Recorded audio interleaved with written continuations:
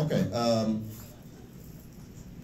Our very special guest speaker is a veteran grassroots organizer whose roots are in the Black liberation and anti-apartheid movements, as well as Central American solidarity struggles. He is an internationally recognized leader of the emerging human rights movement in the U.S. and has been at the forefront of efforts to apply the international human rights framework to social justice advocacy in the U.S. for the more than 25 years. As such, he has provided human rights trainings for grassroots activists across the country, briefings on human rights to the U.S. Congress, and appeared before and provided statements to various United Nations agencies, including the UN Human Rights Commission. Voice of Men is very proud to give you Dr. Ajamu Baraka.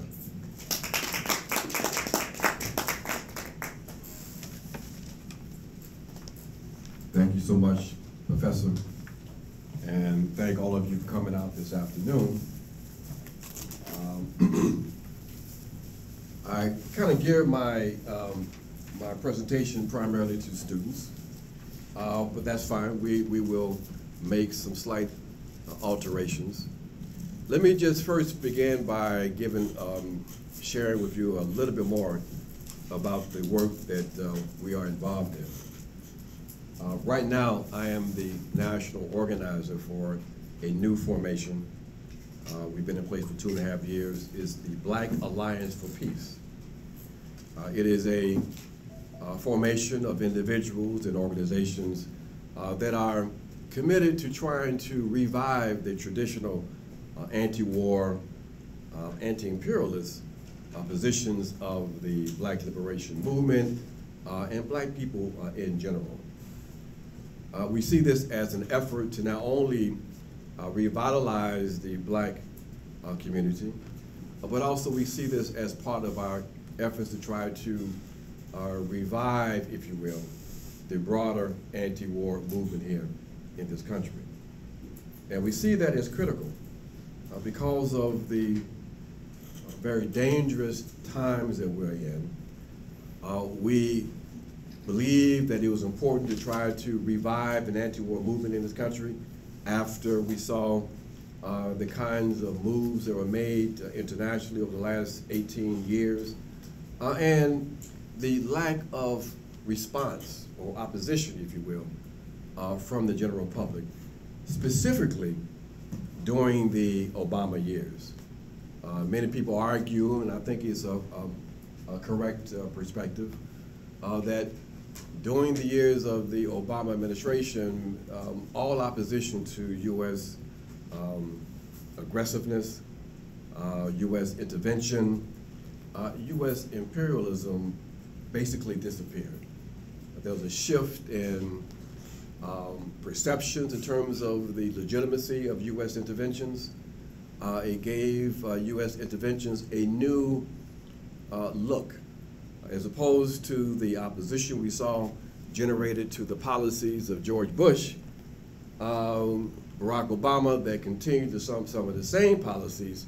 They were now seen as legitimate, justifiable, rational responses to a changing and dangerous international environment.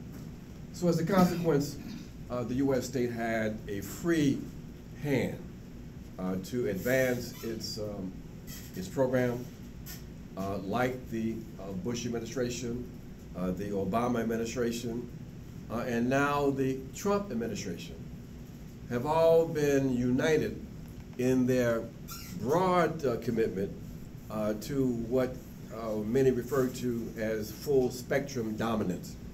That is the ideal that the U.S. as the global hegemon, the exceptional power that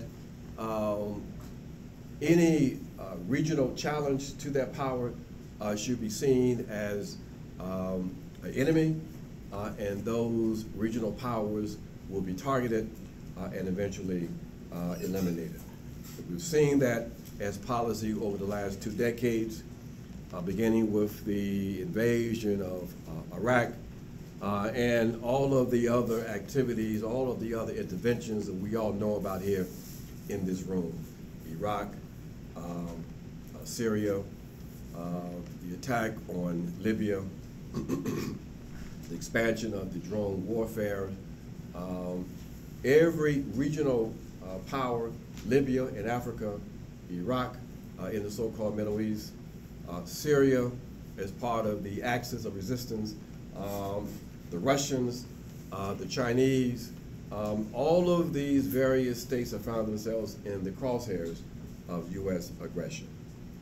So that's why we worked to begin the process of rebuilding some opposition to this activity, because we thought it was a contradiction, a moral contradiction as a matter of fact, that the U.S. state could be involved in all of these activities across the planet, resulting in real suffering, real death and destruction.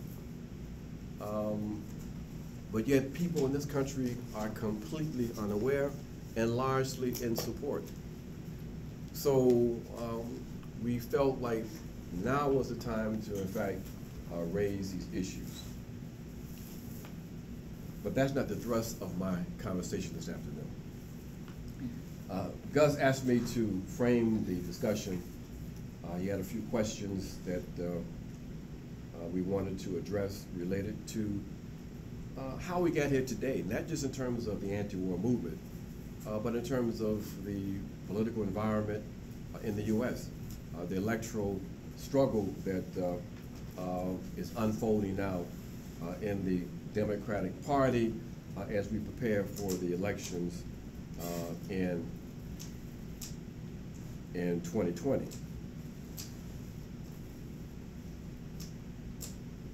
And that's what we want to talk about in this conversation. And we hope that we can generate some conversation. You know, I wanted to share with the students that there really is a need for critical, nonpartisan analysis. In this period, one thing that's quite troubling is the kind of lack of tolerance for different kinds of voices and different perspectives. You know, we all were concerned with and focused on the Trump administration and what many people saw as the threat from that administration, from Trump as a person and his administration, and what they define as the rise of the extreme right, the radical right, the extreme right. And many people said this was the beginning of a more open neo-fascist configuration here in this country. And of course, there appears to be elements of that related and part of the Trump administration. But what was also troubling about that perspective is that many people miss the other components of what was unfolding here in this country. And that is, as we were focused on Donald Trump and the threats that he presented, there was a more, perhaps even more insidious threat that was unfolding that had even longer term implications than Donald Trump.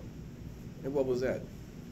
This alliance that was already in place, but was now being used as a consequence of so-called Russiagate to begin to constrict the range of information and the range of ideals and perspective that was supposed to be acceptable.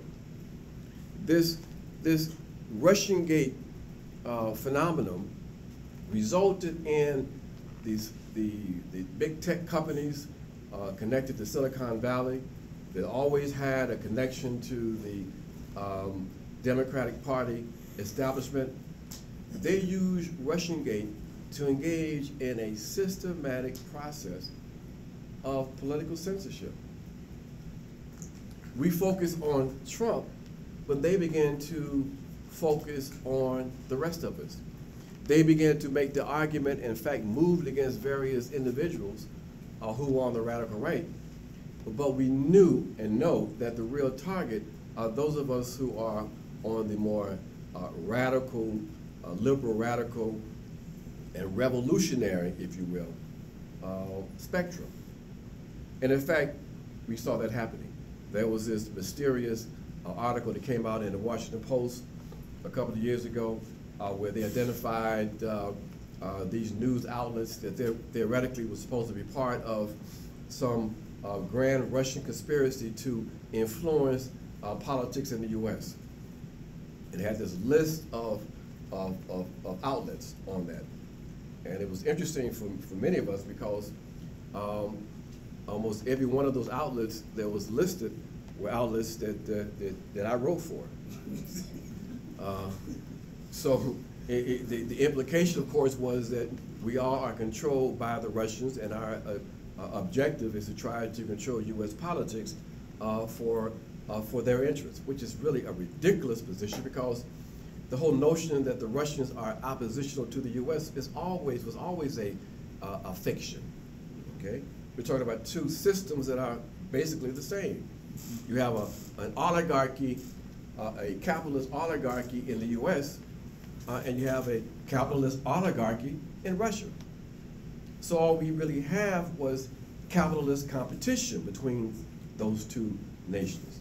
But they used Russiagate for political purposes to ratchet up the fear, to mobilize people to be opposed to the Russians, but also to be opposed to any nation that they identified as either the enemy of the U.S. or the potential enemy of the U.S. So it was the Russians, it was the Chinese, but the main objective, in our opinion, was to put in place a foundation, a justification for them to be able to control information, and to control information that they would define as subversive. And that is information that is trying to get to the American people, for them to begin to understand where their real objective interests lie.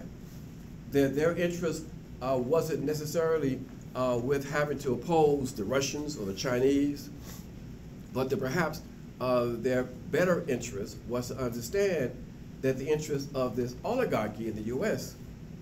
was in fact not their interest, the interest of the masses of the people. That perhaps the capitalist crisis we have in the U.S. now is not really solvable without real systemic change. That perhaps we don't need to be mobilized to be prepared to go to war with Russia or the Chinese or the Syrians when black and brown people are being murdered in the streets of this country. That perhaps we should be concerned with the fact that we have a Department of Defense program, 1033, that's responsible for transferring $4 billion worth of military-grade equipment from the military to the police forces across this country. That maybe it's not in our interest to have over 800 U.S. bases scattered around the world, taking $156 billion in order to maintain. That perhaps the $6 trillion that was spent since 2003 on wars could have been better utilized to address the human rights and human needs that we have here in this country, for health care, for education, for some rec centers for our youth and summer jobs.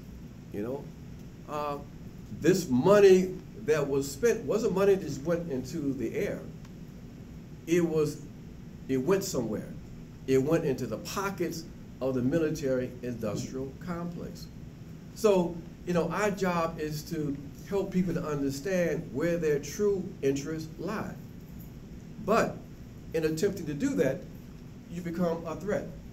You become a subversive. Your ideals are subversive. Therefore, they need to be controlled. And that's what we saw, in our opinion, with this Russiagate fraud. And we saw that, you see now, that Google, they changed their algorithms so that, for example, for the one outlet that I write for, Black Agenda Report, saw a 60% drop in the number of people going to that site. And that happened to Counterpunch magazine, Alternet. It happened to every progressive or radical outlet out there as a consequence of the manipulation by Google. Twitter. We put out some things on Twitter basically calling for the U.S. to not to engage in interventions, and we got blocked on like 3 different occasions. And we wrote back and said, when did peace become something subversive, something that violated your community standards? But in fact, they did. This is what's happening now. We are focused on Trump, but what has emerged is what I call a new phenomenon of liberal totalitarianism, because the forces driving this process are the forces primarily connected with the Democratic Party in Silicon Valley, okay? Now we might remember that, and we'll talk about this in more detail in a second, that there was a realignment of political forces here in this country in 2016, once Trump became the nominee for the Republicans. Those forces that normally voted with or supported the Republicans, they were so concerned with Donald Trump that they abandoned the Republicans and they formed a new alignment with the ruling elements in the Democratic Party. And all of the political establishment, Republicans and Democrats, were opposed to Donald Trump. And when he won the election, of course, they were prepared then to move against him and get rid of him in any way that they thought that they could. So this alignment, this realignment of politics is still in place. The objective was and still is Donald Trump. And they are now moving to try to influence the Democratic Party, internal conversations and debates, and to now perhaps even move more aggressively again against Donald Trump. Well, all of this is part of the backdrop of the longer-term program they have to try to maintain their hegemony here in this country. So we said we have to have a critical, nonpartisan analysis of all these issues. You know, I like this quote from George Orwell. He said, "Who controls the past controls the future. Who controls the present controls the past." Let me say it one more time. Who controls the past controls the future. And who controls the present controls the past. So basically, those ruling elements that are in power today are the ones that have the ability to frame how we see history. You know, history and memory, these are terrains of struggle, okay? They determine for us how we see the world and how we imagine the world to be in the future. But if you have powerful forces that are able to suppress the radical imagination, if they're able to advance a narrative in which people cannot even imagine an alternative to this, so basically they have won. Because at best, all we would be prepared to advocate for are reforms. So this struggle is one in which developing radical consciousness is absolutely central to our objectives. Professor Gus wanted me to talk about how we got here and the whole phenomenon of Trump. Well, you know, we talk about this ideological struggle, this struggle for defining the present and the past and imagining the future. Because we're talking about a process, just like the evolution of Donald Trump. Donald Trump did not fall out of the air. He didn't come from nowhere. Donald Trump and the forces behind Donald Trump are part of a historical process, okay? The notion that he represents some type of aberration, some some departure from the U.S. experience is fiction. And the idea that Donald Trump is the worst president is really ridiculous, okay? I mean, you eliminate the first, 9 U.S. presidents that were slave owners. I think they were pretty bad also. Donald Trump is a process of change that's been 40 years in the making. What do I mean by that? In the 1970s, as part of the part of the counter-revolutionary threats from the state. Now, we don't have to talk about the 1960s in this crowd. We all remember and we know about the struggles in the 1960s. But by the 1970s, some of us argue that there was a very aggressive response from the state. We know that the state responded aggressively, targeting elements of the Black liberation movement and the radical white revolutionary movement also, resulting in, and we all remember and we know about COINTELPRO. This was their counterintelligence program that was geared toward disrupting and undermining the radical struggles of the 1960s and into the 1970s. By the mid-1970s, though, there was a shift. Once they had basically suppressed the movement, driven a number of people into exile, incarcerated a number of activists, the counter-revolutionary process shifted more toward an ideological response.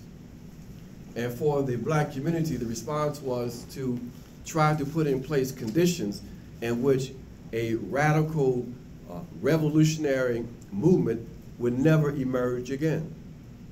The objective was to break down any sense of peoplehood among Black people in this country, and to, in effect, make us Americans.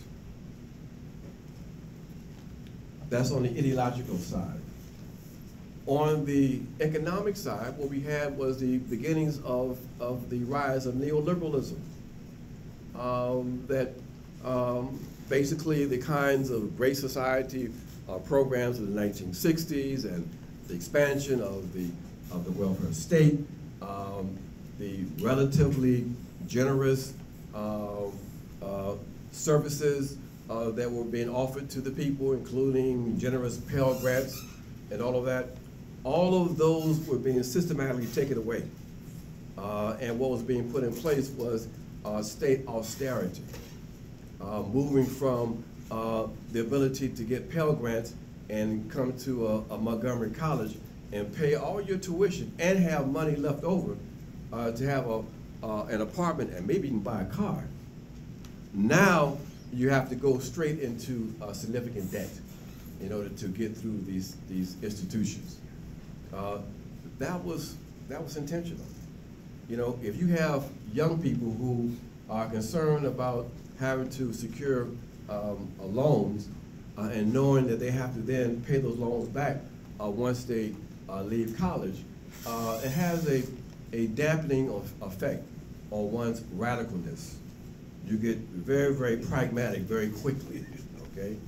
And that was the intent. So they start moving toward neoliberalism, which basically is moving the state out of the way and turning everything over to the private sector, undermining confidence in the ability of the state to address any of the needs that we have as a collective humanity. They started to offshore jobs. They took, in essence, they took the manufacturing base from the U.S. to first to Mexico and then to China and other parts of Southeast Asia. They assaulted labor, made it very difficult for labor to organize itself. They increased not only student debt, but also consumer debt. They broke down any resistance that other states had to the penetration of U.S. capital. They made them to to allow the penetration of U.S. capital into their nations. They made nations that were food dependent and transformed them into food. They were first food dependent, and they made them food independent. All the way around, correct? Countries that had the ability to produce for themselves in terms of food were now undermined, and they were thrust into the world market and became dependent in terms of food from other parts of the world. This is all part of the neoliberal thrust. The results was that basically by the time that Trump emerged, the people were tired. They had seen their economy transformed. They're seeing people who have gone from good paying jobs to now service jobs, flipping burgers and information processing.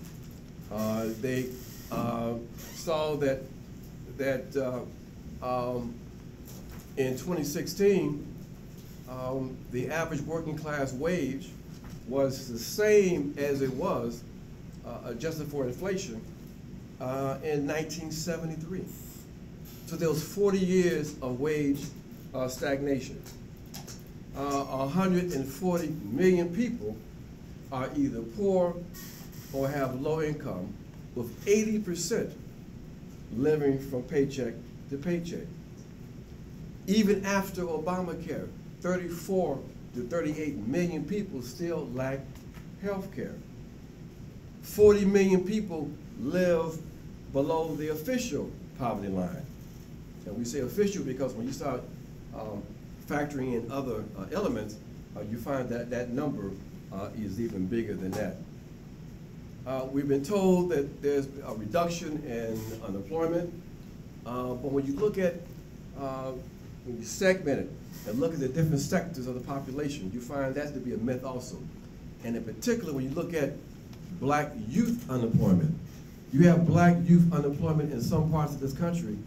There's like 40, 50, 60% of young people are unemployed. In places like Chicago, people talk about all the violence in Chicago, but in parts of Chicago, we have 70% youth unemployment. That is people between 16 and 24.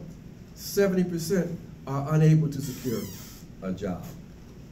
So this is the reality that people faced in 2016. And for black people, it was even more significant because one of the very important elements that people need to understand is that one of the reasons why we were here was for our labor. We were transported here to make others money, okay? And even after official slavery, that was still our role. We still played a very important role in the economy, providing low-wage labor. But my friends, that is all different today. Today, black labor has become economically redundant. It's no longer needed. We are, in many ways, seen as a surplus population. So that we have this strange phenomenon that you take a young person who's 17 and they secure a job making the minimum wage. And the minimum wage is what? Anybody know? How much? $13.50. $13.50. Anybody else? Federal? Federal minimum wage. $7.75. Yeah. There you go. People would love it to be 13. No, $7.75. That comes out to about $15,500 per year. Okay. Now, what that means is that, and not just young people who are making that kind of money. You know, what that means is, theoretically, you can only purchase in terms of goods and services $15,500 worth of stuff, right? That's before or after tax?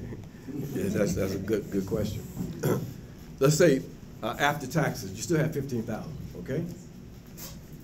Now, you take that same black body that is able to participate in the real economy and purchase $15,000 worth of goods and services.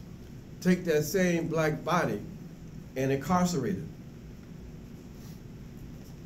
That same black body incarcerated generates for whatever state, 30, 40, 50, California, $60,000 in goods and services. And then you wonder why we have 2 million people in prison, the largest number on this planet. We'll come to you. Am I allowed to ask a question? Go ahead. Sorry, I was really curious. So how is that money generated? Is that from taxpayer dollars, I'm guessing? Is that how? Yes. So taxpayer dollars goes to fund a private jail? They're just private, right? Public also, yeah. Because most of them are public. The private sector is still relatively minor. Okay, that's what I was wondering. Yes. So they're taking our money, our taxpayer money, and that money is being transferred from us to the pockets of those people who work in the prisons, who provide the food, the uniforms, you know, when they buy the land, you know. So these black bodies have value, except that the value is more when it's incarcerated, all right? And that is now the new reality, because those black bodies are no longer needed in the private economy, the quote unquote real economy. You know, that's why you have this aggressive expansion of prisons in the 1980s and 1990s. It became big business. Most of those prisons were located where? In rural communities. Most of the guards that were being hired were white working class folks, okay? It became a job program for the rural white communities using black bodies. But that is the reality we have today, that basically we are facing a new reality. And when you have that kind of reality, when you have us more valuable incarcerated than walking around free, that's very dangerous. Not only do you understand why we are incarcerated, it begins to become clear why we are hyper-policed. Because our young people out there in the streets, you know, they don't have jobs, they're doing what they need to do to try to survive. But they get caught up in this treadmill, you know, from hustling a little bit. You might, at some point, make some money, live a good life for an average of about 23 months. You get popped, you go to prison for 30 years. Okay, it doesn't pan out for you. But that's the treadmill that we caught up in, because we now are a surplus population. Now I say all that not to suggest, not to sound pessimistic, but again, the need for objective, sober analysis. That basically what that suggests to us is that unless there's real fundamental change, then we basically are doomed as a population, okay? So this was the reality that Trump faced, not only in terms of what's happening to black people and black working class folks, but to the broader society, white workers. When Trump was raising questions about the plight of workers and suggesting that the Democrats were in the pockets of the transnational elites, and pointed to things like NAFTA and TPP, the Trans-Pacific Partnership that they were pushing, which is going to be a expansion of U.S. Capital control throughout the entire Southeast region, Southeast Asia region. Trump used that as an example to show that these people were out of touch with the realities of the American people. He said that these people are still trying to take your jobs to other parts of the world. He said that if I become president, I'm going to squash TPP. I'm going to renegotiate the North American Free Trade Agreement, NAFTA. It took jobs to Mexico. And there was a concrete response from workers, not just white workers, okay? But they want us to believe that these are just the so-called deplorables that were supporting Donald Trump. You know, right before the election, many people don't remember that there was a hike, a premium hike for so-called Obamacare. And people were shocked at the fact that their medical premiums went up 22% in many cases. That had an impact on people's perception of the election, okay? So these were the realities that people faced. So when they went to vote in November 2016, what do we have? We had 14% of black people who voted, came out to vote in 2012, stayed home. We had 9 million white workers that voted for Obama 2012, switching their votes to Donald Trump.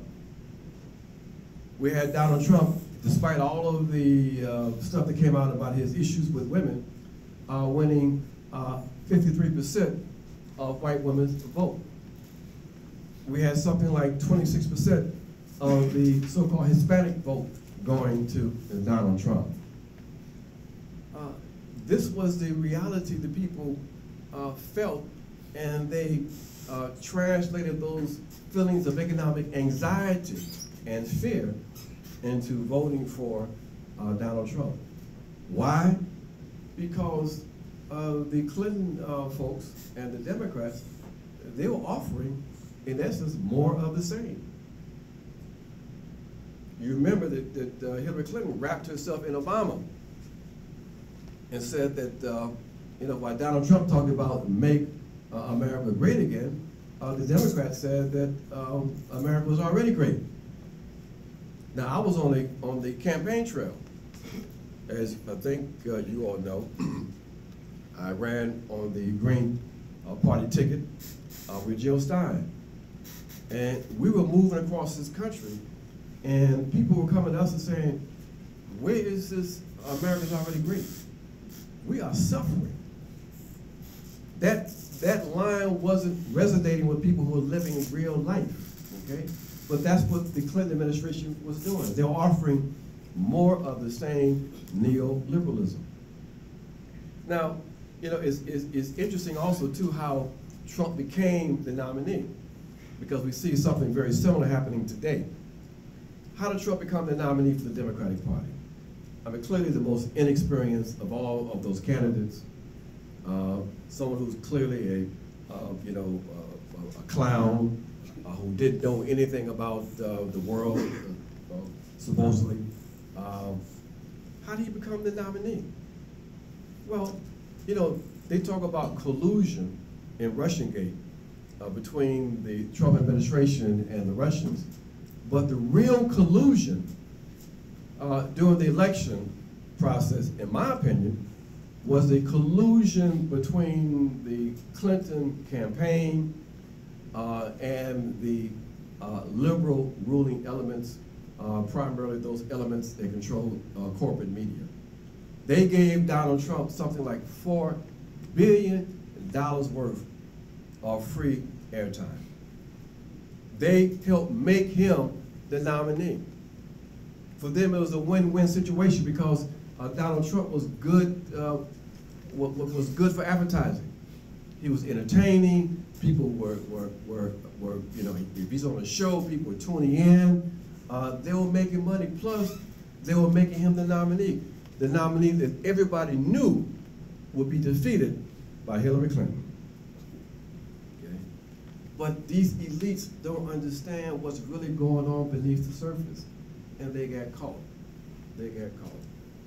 And in the last 2 weeks of the election, for example, I found myself in Detroit. I mean, it's like less than 2 weeks before the election. And I was running for vice president. I was in Detroit, and just so happened the same day that the Clinton vice president Kaine, what's his first name? I can't remember. Tim Kaine was in Detroit. Same day, same city. We both had activities organized in Detroit that day. Guess who was pulling bigger crowds? Ajamu Baraka, the Green Party, the Third Party. No real money. Tim Kaine, multi-million-dollar campaign, and they had a picture of one of his rallies. He had 30 people in the audience. We knew something was going on. Something was going on. And 2 weeks later, we found out. We talked to people, they told us that, Ajamu, the Clinton campaign, they're messing up. They're not dropping GOTV money where they should. They are believing their algorithms that told them that basically they had Michigan, like they thought they had the entire election. So of course, they lost Michigan, they lost Wisconsin, they lost Pennsylvania, and to the shock of everybody, Donald Trump emerged as the winner in 2016. So the question becomes, and we just touched on this very quickly, what impact did the third party, Green Party, have on that election? We say none whatsoever. When you look at those states, we were talking about this earlier, people blame the Green Party for the election of Donald Trump. That's ridiculous. That basically in those states where we had a decent showing, the assumption that everybody who voted for us would have voted for Hillary Clinton just is not, it doesn't stand. The issue with the Clinton campaign was they just messed up. They blew it. They had a campaign and had an opponent that they should have crushed, but they didn't. Okay? But of course, there's a lot of anger directed toward the Green Party because the Democrats were trying to figure out what happened. They were shell-shocked. And so they wanted to say it was the Green Party, and then they said, well, it had to be the Russians, and the Russians supposedly took out some ads on Facebook, a grand total of $100,000 supposedly. We're talking about a campaign that spent multi-millions, okay? They didn't know what to say because they was basically in shock. So there was no impact from the Green Party. And this idea that independents that vote for the Green Party owe their votes to the Democrats, it's just, it's backward and anti-democratic. So where we are today, folks? Well, we are facing a very serious situation here in this country. The conditions have gotten even worse than in 2016. The so-called economic recovery has turned out to be, in essence, a fraud. We see that the social pathology with these shootings across this country. People are still fearful about their future. We see reports coming out that says that if we don't change policies, that in 12 years we have reached a tipping point, and we're not going to be able to recover from global warming, and we see nothing really in response that's effective. We see the prison population still expanding. Young black and brown kids are still being transferred from the juvenile justice system to the adult system. And we see an escalation of conflict. We see the possibility now of war with Iran. We see the continuation of the Obama war in Yemen. We see the U.S. still trying to extricate itself from Afghanistan. We still see conflict in Iraq. Libya has never recovered from the assault by the U.S. and NATO, destroying the most prosperous nation on the African continent. We see people who are angry and afraid and confused, and that's why you see many gravitating toward the radical right, both in the U.S. And in Europe. So these are some very dangerous times. And the question becomes, how do we respond? And what should be the role of young people? And my message to young people was that they need to become revolutionaries, that they need to make sure that they develop a critical perspective on how the world is operating, that they need to link the global with the international, with the local, that they need to link themselves up with organizers in their community, that they need to be committed to building independent political structures. And they need to be prepared for real struggle, because right now we have a one-sided war being waged against black, brown, and working class people here in this country. One-sided because there's no real effective opposition to the program and the agenda of the ruling elements here in this country. So my friends, this is what we are today.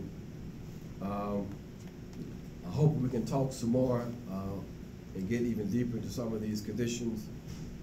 Conditions that we haven't chosen for ourselves. I mean, when you are born as a human being, you can't choose the conditions that you are born into. But you can choose how you respond to those conditions.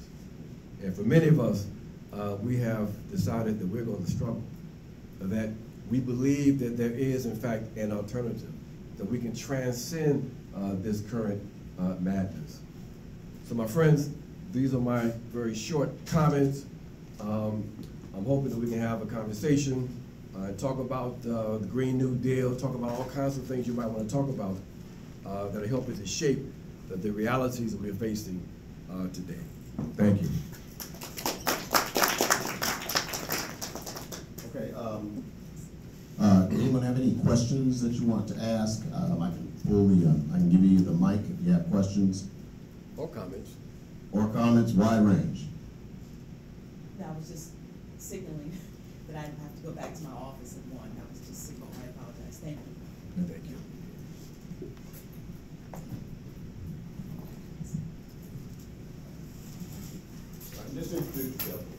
I'm Michael LeBlanc, English professor here at this campus. So I really appreciated and generally agree with a lot of what you're saying about the kind of parallels between Russian capitalist oligarchy and our capitalist oligarchy. But here's my question, follow-up. Would you be willing to speak also, do you think there are some differences that our democratic system offers that the Russian system doesn't, or do you think that there truly is just kind of a flattened system between the two? Because I mean, as a candidate running in the Green Party, I imagine you might see some potential in the democratic process, but I was just curious what you thought. Thank you. Well, thank you for the question. I'm very committed to democracy, and that's why I'm struggling to try to build one here in this country. Because right now, what we have is not democratic. It's not a democracy. You have two wings of one party. One party that is basically at the service of the ruling class, that's controlled by money, of course. So we have no real democracy. And what we just talked about and shared was, even in terms of the ideals, the free speech, and the free flow of information, even that's under threat today also. So the democratic spaces that we have are constricting. And that's why, even though we say we have a democratic challenge, we're still forced to defend the so-called democracy we have today, because we see it under fire. So even though we've been reduced to just every 2 or 4 years going to the ballot box and determining what set of oppressors we're going to elect, even that is now being even further constrained. We need to open this process up. Why is it so difficult for us to have a third party, to be able to participate? You know, we all saw the response from the American people once they were exposed to the so-called Green New Deal. Well, we all know where the Green New Deal came from, or that idea, right? In this room. That was the centerpiece of our platform. The Green Party, Green New Deal, that was the centerpiece of our platform.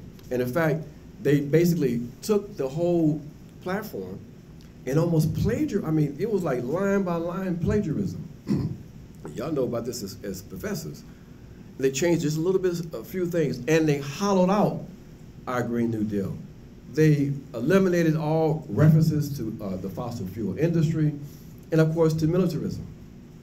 But even what was left the people responded to. So if we would have had a chance in 2016 to present our case to the American people, I'm not saying we would have won, but we would have been able to generate a whole different conversation, you know? So why can't we have a broader process for that kind of democratic exchange? We can't, because these forces that control this system and this society, they don't want democracy, so we have to fight for democracy. Now, how does that relate to the Russian experience? Well, the Russians have a process very similar to ours in terms of its limitations. You know, there's significant oppositional forces in Russia that partially participate. Sometimes they are suppressed, you know. But the contradictions of Russia, you know, and the contradictions of the U.S., it definitely does not put the U.S. In any kind of superior moral or political posture to be criticizing their process. You know, no matter what one might think about Putin, you know, his low ratings right now is around 82% support among the Russian people, okay? All the Russian people just screwed up. They just don't understand democracy. All of them are authoritarians. That's kindergarten kind of analysis, you know? So, you know, we take the position from Black Alliance for Peace, and we say we have to respect national sovereignty and the will of various peoples. If there are contradictions in Russia, then that is for the Russian people to in fact deal with. The same thing here in the U.S. When Donald Trump emerged as the winner of the contest, but yet Hillary Clinton still got 3 million votes more than Donald Trump. If the Chinese had offered an invasion force of the U.S. in order to right that wrong, how many people would have agreed to do that? You know, and if they did, what kind of credibility would they have had? You know, embracing a foreign force to come in and do the work for them. But that's what the U.S. does all over the planet. So yeah, there are contradictions in both systems, but our position is, and our message is, the Russian working class, the Russian people, they're not our enemy. When we leave this campus this afternoon, and we look up in a rearview mirror and there's some blue lights, we can almost bet they won't be Russians. Okay? You know, it ain't no Russians or no Chinese who are in these prisons overseeing our people. All right? So we've got to be clear where our objective interests really lie. And we say, be very careful. Don't embrace. It's like what Mandela said when he came to the U.S. the first time, and Ted Koppel posed a serious question, he thought, as to why the ANC were in alignment with Gaddafi in Libya and Castro in Cuba, and you know, all the bad guys, right? And you all remember Mandela's response? He said, you all make the mistake of assuming that your enemies are ours. Now, here we have a U.S. that supported apartheid for decades. They put Mandela on the list of terrorists. And now they have the hypocritical stance of criticizing the ANC, a liberation movement, for accepting support from other revolutionary states. So we say to young people, to African people, to working class people, think for yourself. And I know it's difficult because we have this new phenomenon now among even so-called leftists, what I call left patriotism. What basically they are as patriotic as the radical right. And any state that finds itself in the crosshairs of U.S. imperialism becomes the enemy also. That's backward. But we understand it. I mean, look, we have an educational process in this country that's geared toward turning out good Americans, good, narrow-minded Americans. And there's no mistake, I think, that of all the people on this planet, the least sophisticated people on the planet are Americans.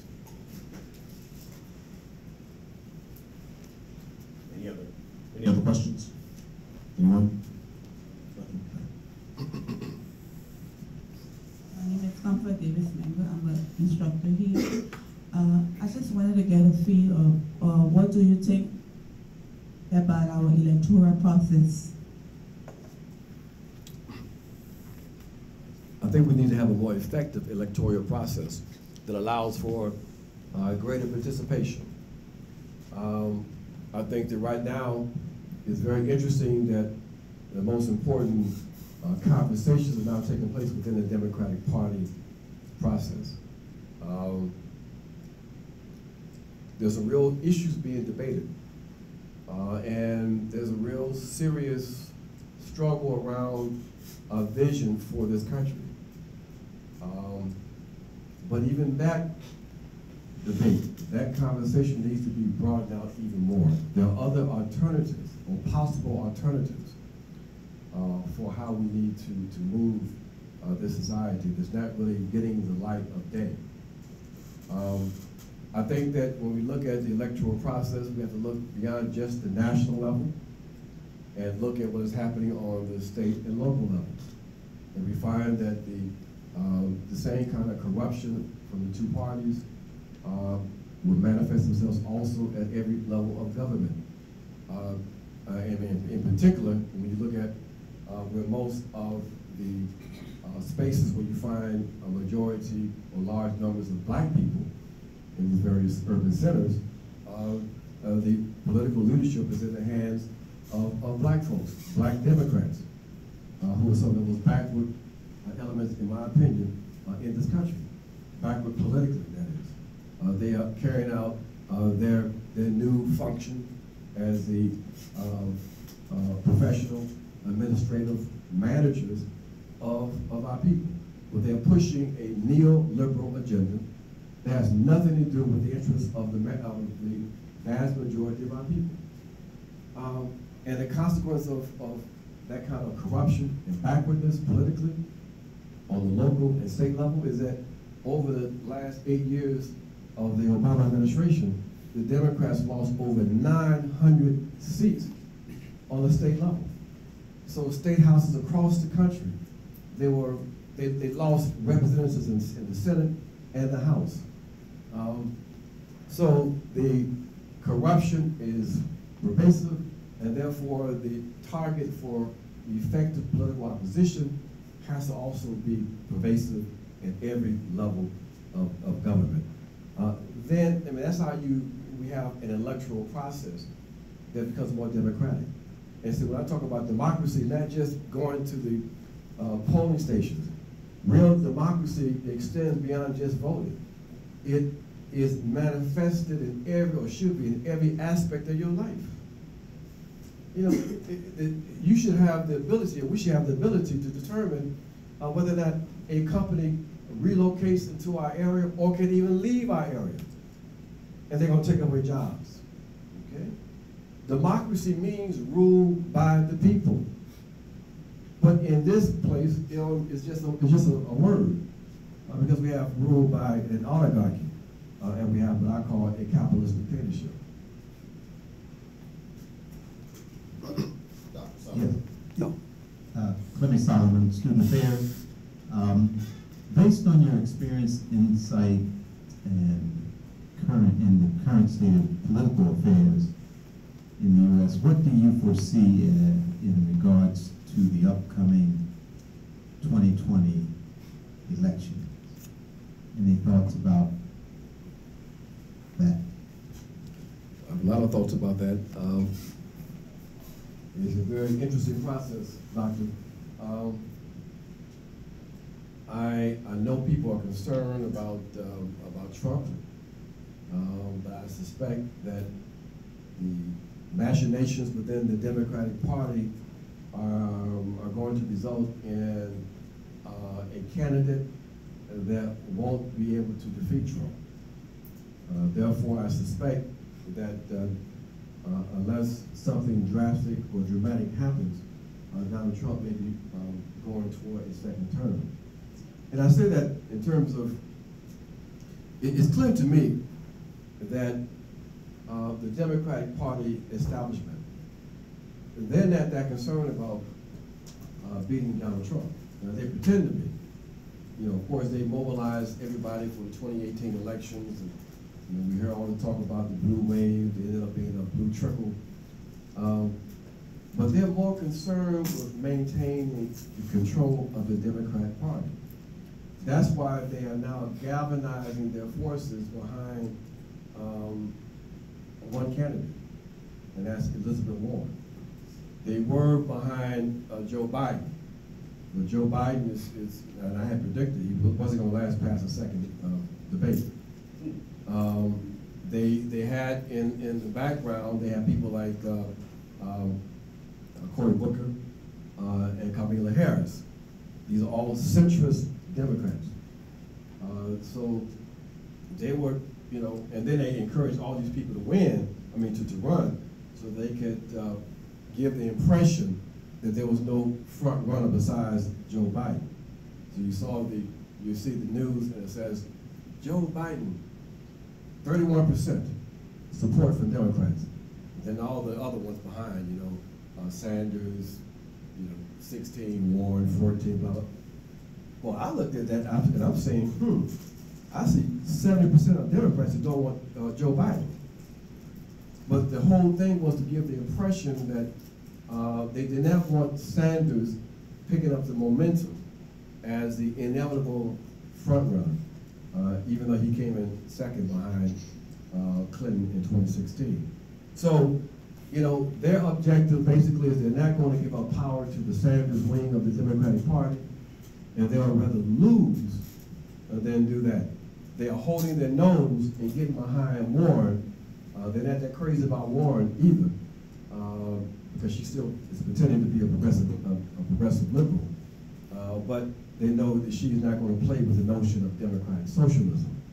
And they don't want the model, they don't want the momentum to be created of a real radical winning that nomination with the possibility of winning. Because just like in 2016 when the polls suggested that Sanders could beat Donald Trump, the same kind of evidence is still there today. And the powers that be cannot stomach the idea of someone that defines themselves, as limited as I might be, as a democratic socialist. So my long response is, I'm seeing a second Trump administration.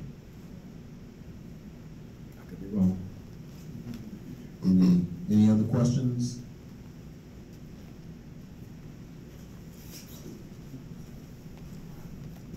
I'm kind of curious about what you all think about it, though. And if you, I pretty much see it the way you do. Pretty much see it the way you do. I was wondering if you could talk some about what's happening in this hemisphere with the United States, with the troika of tyranny, so-called, and all that, and also maybe if you could talk about its relevance or comparison to Africa, the continent of Africa in particular, AFRICOM, and what that should mean to us in the United States. Very good question, very important question, and I'm glad that we still have some young folks here. Relative young folks. I'm young too. The Africa continent and what's happening here in the region. You know, one thing we're trying to do as members of the Black Alliance for Peace, and I strongly encourage you all, if y'all remember anything today, please remember blackallianceforpeace.com. And go there and just check out the website, okay? You can go to Facebook and check out Black Alliance for Peace. This is one of the most interesting and exciting formations to emerge in decades. Young, black, progressive / radical activists who are re-embracing our traditions of internationalism. That is that tradition that understands that we are black in the US, but we also are part of 200 million black people throughout the Americas, okay? And when you understand that you're part of a larger community, then you don't operate and act like a minority. All right? And you connect the 200 million African people outside of Africa to the billion on the African continent, and now we're talking some numbers. So some of us say that's part of the African nation. You know, 1.3 to 1.4 billion strong. So in the region, we are concerned not just about the U.S. We're here in the U.S., we struggle in the U.S., but we're concerned about black people and poor people, white workers also, throughout the entire region. So we're concerned about what's happening in Colombia with black people. Most people don't know that in Colombia, that Colombia has the third largest black population outside of Africa. It's Brazil and then Brazil #1, #2 U.S., #3 Colombia, okay? And they are involved in a horrendous struggle to maintain possession of their lands. So you got Colombia. You might see some flashes of what's going on in Haiti from time to time, but they're not covering it. They don't cover any of the stuff that's really important to us. There's an uprising in Haiti among black folks, okay? There's, of course, you hear this because, you know, the corporate media is pushing this, the intervention into Venezuela. Everybody heard that Venezuela is a dictatorship, and therefore the U.S. has a right and a responsibility to go in and save the people of Venezuela, to bring them democracy. Well, what they don't tell you is that, one, that's nonsense. Secondly, that if they go into Venezuela militarily, a lot of people are going to die. And they don't tell you, thirdly, that Venezuela is a majority black nation. Did y'all know that? And that the base of the support for the Venezuelan government is in the black community.